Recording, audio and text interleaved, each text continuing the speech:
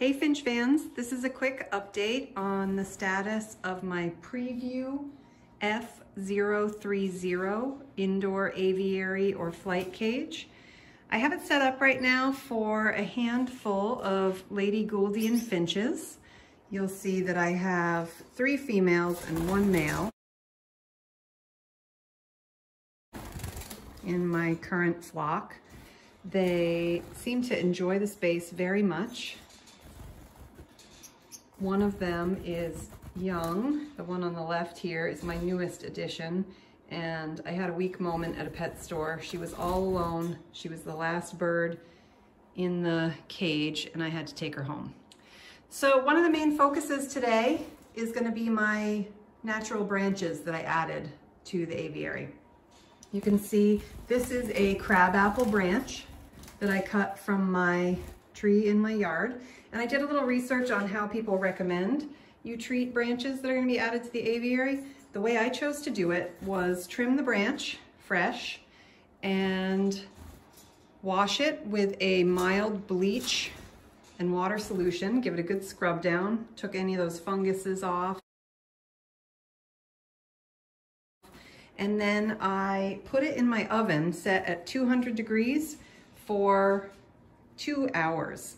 I went on the longer side because I didn't want to mess around with the chance that any bacteria would survive and cause a problem for my birds. It's been in there for a couple of months now. They seem really happy with it, and I think it was a success. Sorry, can't get it focused there. You can see they enjoy hanging around on it. It gives them a variety of diameters and textures, and I had this unique upper branch that I wired to the roof of my aviary to give it a little more stability from side to side. I added one other natural branch that you can see down here, and then the rest of my perches are pet store made, varying with natural and synthetic branches that I added to the aviary.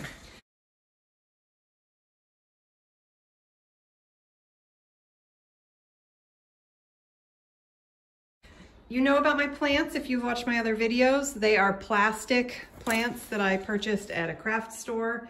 They're easy to wash. Before I put them in, I always give them a good rinse with vinegar and water. I still use these silo style waterers that I'm really happy with because they keep my water supply fresh and clean. I usually put a few of them in the cage as backups for each other. And my hopper style feeders are still serving my birds very well too. You can see the one on the left here has 2 different types of seed in it. One of them is a crumble and one of them is a traditional seed. And the one on the right has just regular seed in it. I always put 2 of each of these in because if I have any sort of failure or problem with one of them, I know I have a backup. And the birds will be safe at least until I have a chance to catch it and fix it. So overall, I'm still loving this cage. I think aesthetically that it is pleasing. I think that it is super functional.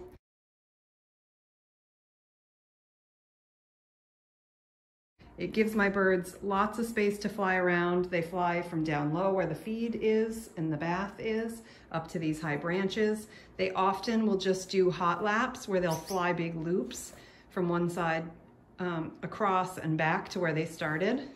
And my favorite feature, if you've heard my other videos, is this 2-inch deep litter tray, which really keeps seed hulls and feathers in the aviary where you want them to be. This zip tie here just keeps my grate from rattling, so it makes a little bit less noise. But again, I would highly recommend this aviary. I have 5 birds in it. It seems to be very adequate and comfortable for those 5 birds. And I hope that you'll consider one for your flock. That's it for today. Until next time.